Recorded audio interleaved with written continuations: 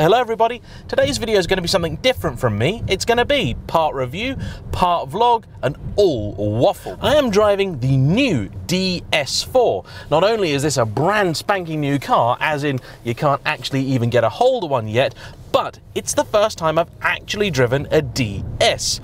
Other than the original Citroen DS. Hard to believe, I know, but DS has now been split off from the Citroen mothership for 7 years and is currently doing its own thing in its own way. Until now I knew that it existed, but I couldn't really name many of their cars or how they were any different to Citroen. But this morning I had a good chat with their UK MD, some of their people, and I now think I understand just a little bit better what it is they're trying to achieve. And I must say, thus far, I'm very, very impressed, if for no other reason than their ambition. Whenever you go on an event like this, the manufacturer will always tell you how their product compares with its direct rivals, and in the case of the DS4, that would be something like the Mercedes A-Class, the Audi A3, the BMW 1 Series, and potentially the X2. But more interestingly than that, it's which other brands the company sees as a true rival.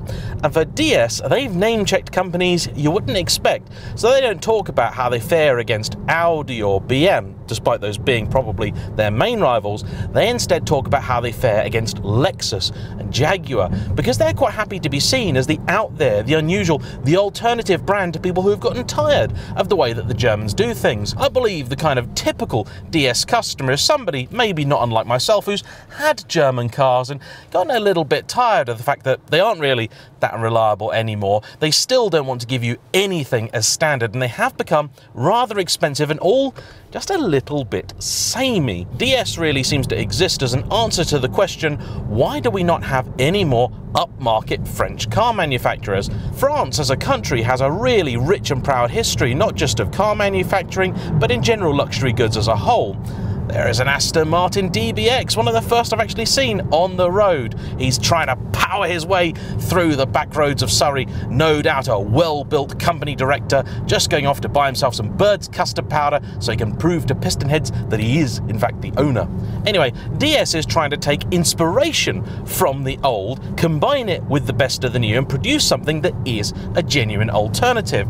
It is a real problem, I think, that all cars are becoming very much homogenous, and this is not that. So let's take a couple of steps back though and look at what this particular car is, how it exists in the lineup, and what it does differently to its rivals.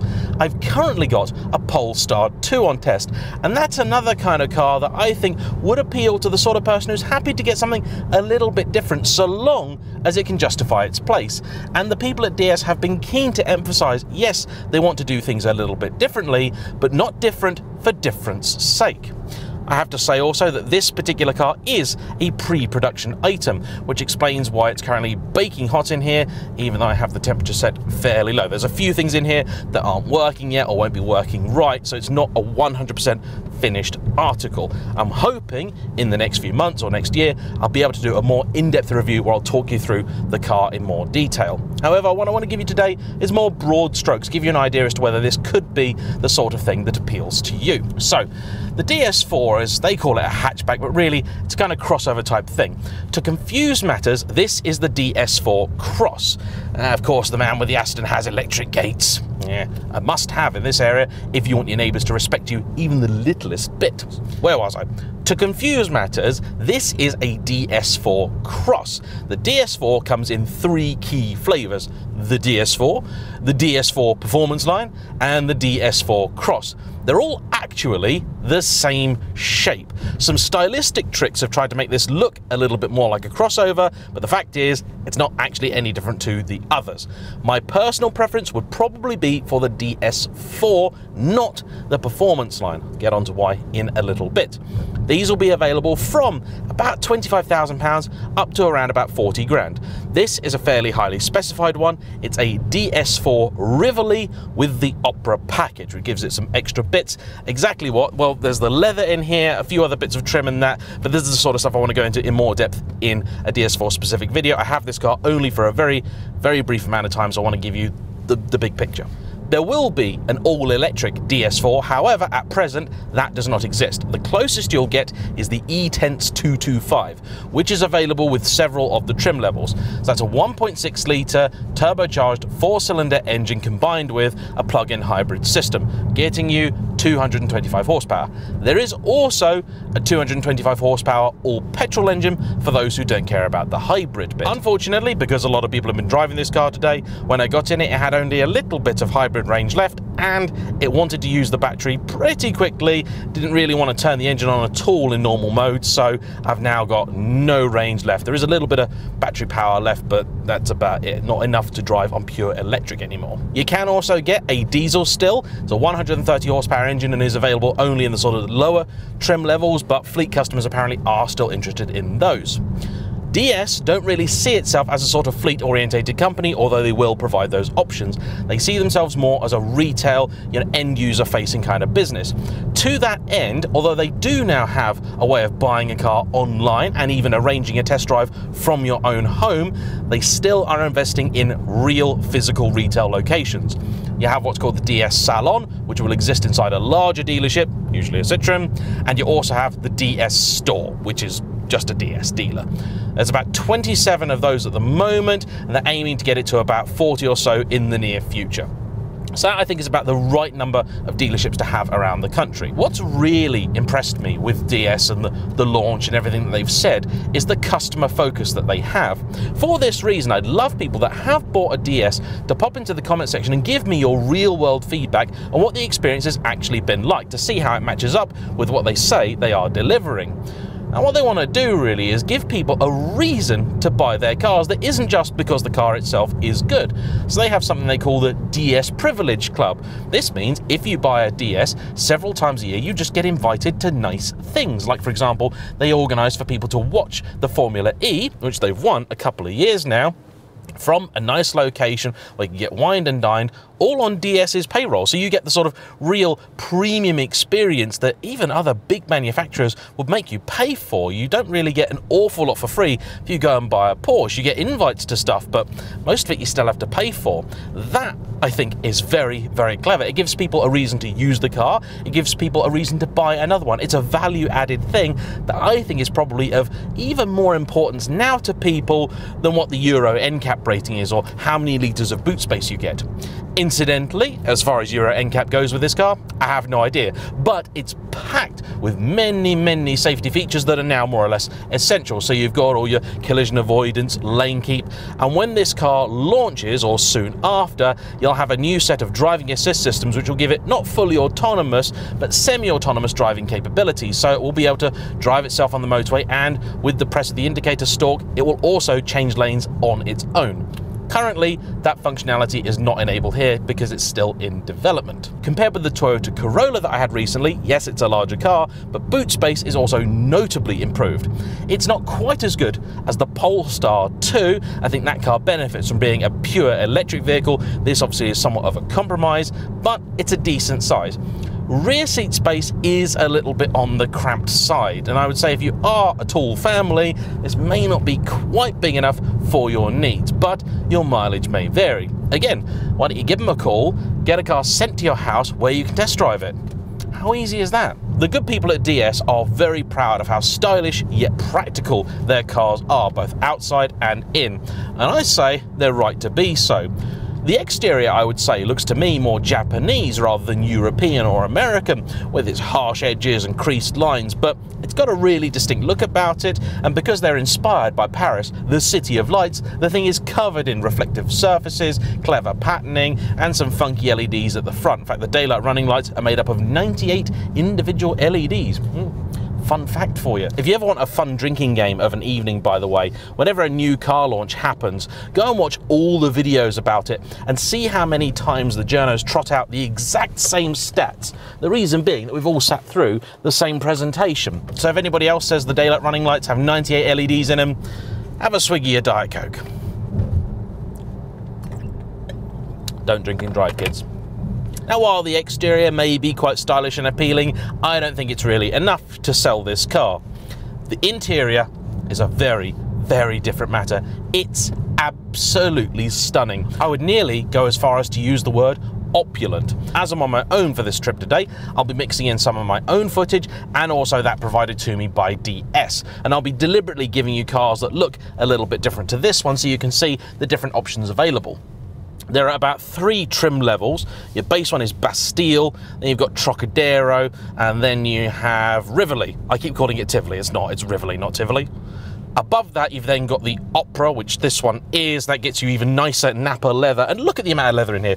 This is all leather. Look at this shape here. That's, again, very sort of Lexus-y piece of design. Leather here, leather here, leather here, leather here, leather here. The headlining's maybe a little bit on the plain side. That's perhaps the only bit of the interior that sort of lets it down. There's a Focal stereo in here, which is actually really quite good. Again, for this class of car, very, very nice. All the switch gear is really cool too. I mean, look at this. This is a work of art. I'm currently driving that Polestar about, and that is still using, for its window switches, really, really old Ford parts. They're 20-year-old Ford parts that are in Jaguars sort of about 16, 17 years ago. And for a car that's supposed to be all about the future, I don't know, it's just not good enough. Whereas in here, I can't spot a single piece of interior trim that I recognise from any other manufacturer. The steering wheel is quite small and nice in the hand, and unlike some others, they haven't decided to go the route of sort of touch-sensitive pads and things like that for the steering wheel or many of the other controls here. You've got a touchpad down here, and of course the main screen up here is touch as well. But what DS want you to do is customize it to your own requirements. So everything is set up that really when you buy the car, what you do is spend half an hour going through all the things you're going to use frequently, and you can assign hotkeys to them, which are not actually that bad. There are at least physical hotkeys here, which will get you to your climate control screen. You can also turn the volume up and down easily from either the wheel here or on the steering wheel itself. You've also got Android Auto and Apple CarPlay. They're wireless, by the way. And if you want to use the inbuilt navigation, it's actually pretty damn good. There were a couple of items which DS were very, very proud of, clearly, and they wanted to really hammer home that was slightly odd. The first being that they have bigger wheels than the Germans will give you for the same money. So this is sitting on 20s, and they have flush door handles. Very, very proud of their flush door handles. It's not the only car I've seen with them. It's quite trendy now, but they like their door handles. And that AC is definitely on the blink because it keeps getting warm. Whenever I set it to, it goes cold for 2 minutes, then just goes hot again. But pre-production car, they're still a few months away from first deliveries, so I'm sure that will all be sorted. But despite the big boots it's wearing, this car does channel the spirit of the original DS in one very important way. Ride quality is utterly superb. It is no exaggeration to say that this car gives me the real feel in terms of interior materials and ride quality of a premium luxury saloon from only a few years ago. Honestly, comparisons with something like a Mercedes S-Class or a Lexus are not that far-fetched. Granted, the newer versions of those cars push things on even more, but for 40 grand, this thing is stunning. The suspension is particularly trick.